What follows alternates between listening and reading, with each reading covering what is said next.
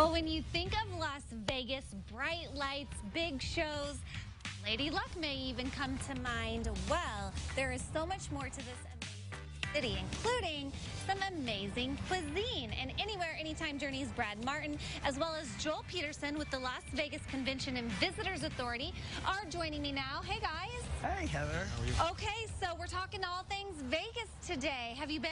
I've been. A few times? A few times. I'm going again in May. Really? So what is it about Vegas that's appealing to people to go check out? You know, you always think Vegas is gambling, drinking, and the shows. Buffets.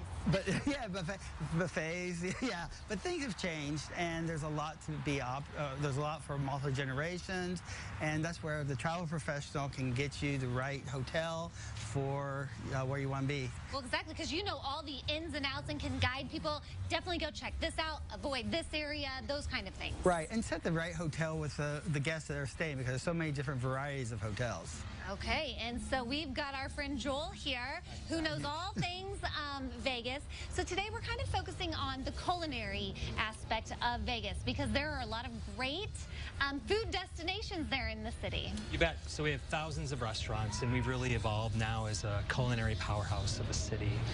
There's many different ways you can experience the destination in the foodie side. There's foodie tours, and there's places that you only can find in Las Vegas. We've got restaurants at Top of the World at the Strat. You've got a restaurant at top of the Eiffel Tower at Paris. So we really focus on unique dining experiences, but now we have such an abundance of celebrity chefs that are in Las Vegas as well, that not just have one, but multiple restaurants that our visitors can enjoy now. Yeah, who was it that I was reading about? Gordon Ramsay? Yes. Hell's Kitchen? You'll just be like you're right there in one of the episodes on TV. Somewhat like that, yes. He is on a full-length video board as you enter the restaurant, so I think he's somewhat kind with his words. But in their first week they opened up, they took 15,000 restaurant reservations a couple years ago. So it's right on the Strip. You can't miss it, right in front of Caesar's Palace. Okay, so we quickly mentioned the Lip Smacking Foodie Tours. Yeah. What would be the advantage of going on a foodie tour rather than just saying, okay, I want to go here or here? So the foodie tour organizes it. Everything is with your tables in advance. So which is great is you don't have to worry about waiting. You're with a group. You're also able to try all the signature dishes across multiple restaurants. So not only is your tour guide kind of giving you a little tidbits and history of Las Vegas, but you get a great VIP dining experience along with it. And which of these restaurants seems most appealing to you? Well, me being a food person, all of them. I'm the type that would try them all, and I have. When I go to Vegas, I never go to the same restaurant twice. Because there's so many to pick from. Right, and it's hard to make a decision. Well, and being right now in the middle of a pandemic, is now the time to go to Vegas? Are these restaurants open and serving visitors, or should we kind of like hold off for a month or so? Vegas is open now, and people are traveling there. In fact, I just booked somebody for October. I was working on a Vegas reservation today for October. Vegas is a place to go right now. It's a safe place.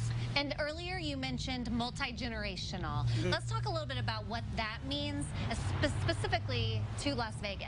Well, I'll let Joel really go into that, since that's his expertise. Yeah. So we love to have restaurants that are appealing to families. So Black Tap Craft is a restaurant over at the Venetian Hotel that has milkshakes about this big. So we really kind of specialize on couples that are looking to have a great dining experience, but also families as well as they're out as well. So. Well, yeah, I've been to Vegas once, and for me, honestly, that was probably once enough to experience everything it has to offer. However, now thinking about all this stuff that I may have missed out on, seems like now's the time to go check it out. Yeah, I'm not a gambler, and I'm not a drinker, so I go, and there's other things to do, you know. So. Yeah, lots of things to see and experience. Would you recommend families to go to Vegas, or kind of wait until maybe they're a little older and can really appreciate all that Vegas has to offer? My thing is, I would say wait, but because there is, like I said, it's multi-generational. It depends on what you're going there to do. Because besides foodies, we could always have another segment on going to national parks. Right, because you can get to see a little bit of the country and get cultured that way. Right. All right. Well, if you need to make plans to head to Las Vegas